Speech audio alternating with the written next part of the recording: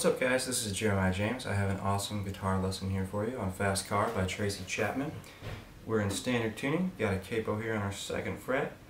Why am I doing a tutorial on the song? Because it's an awesome song, I love it. Been listening to it for over 10 years now. I know there's plenty of other guitar lessons out there, but I wanted to give it my shot, and this is for my subscribers, and hopefully this helps you learn how to play the song. If it does, give me a thumbs up, subscribe to my channel. If not, comment, give me a thumbs down, let me know what I can do better. I'm listening. I've been kind of off of my tutorial game for a little bit here, and that's because I've been writing my own music.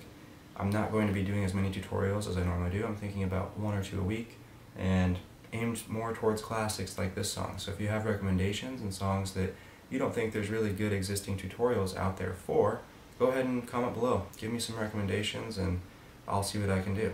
So let's get started here. We're going to start out in the C position. We got our capo on our 2nd fret, like I said.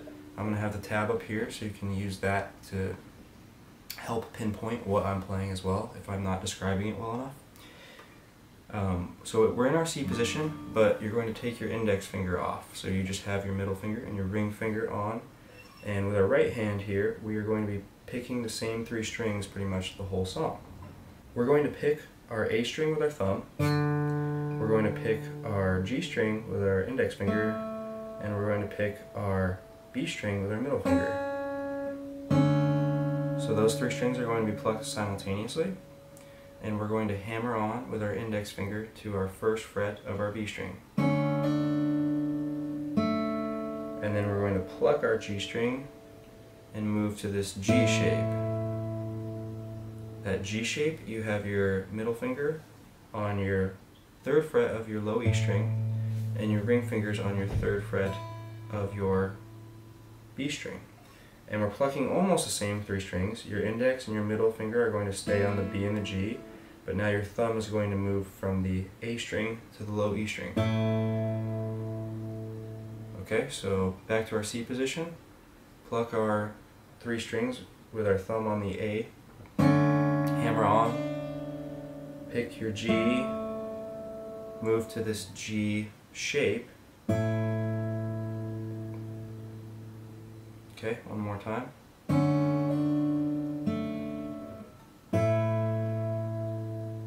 From there, we're going to slide all the way up to our 7th fret with our index finger, and we're going to put our ring finger or your middle finger. I would say using your ring finger is much easier.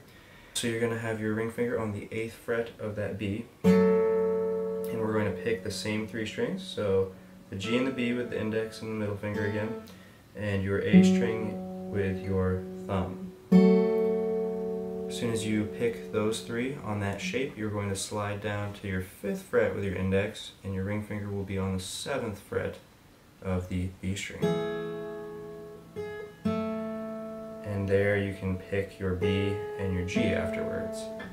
Okay, so 7th fret, slide, pick your B and your G.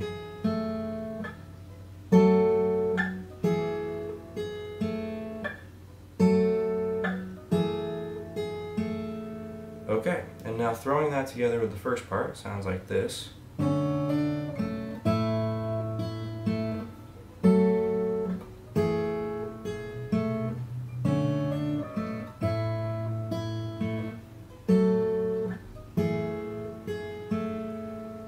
And that's 90% of the song. So what changes is we add these little licks in for the 3rd part of every progression. So you'll play this progression twice. That's 1. Here's 2. And here's 3. And this is where it changes.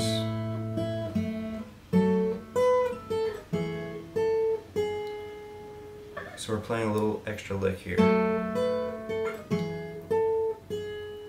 And then it's right back to the beginning.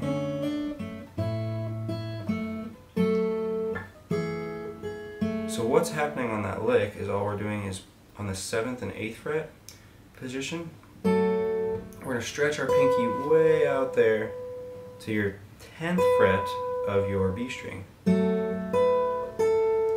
So 8, 10, 8, then you're going to slide down to that 5-7 shape, and we're going to go 7, 8, 7, and then we're right back into the intro. Okay, so one more time on that.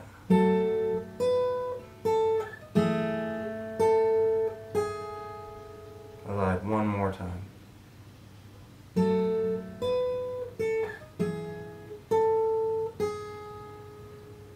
Okay, and so that's it. So I'm going to go ahead and play through that twice.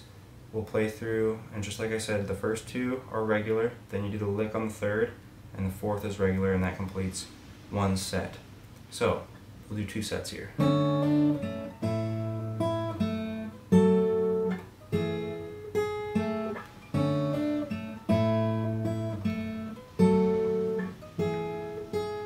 Here's the third.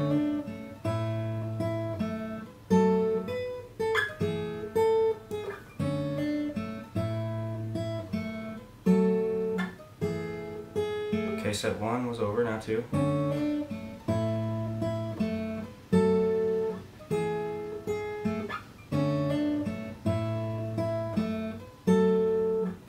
Here comes the third.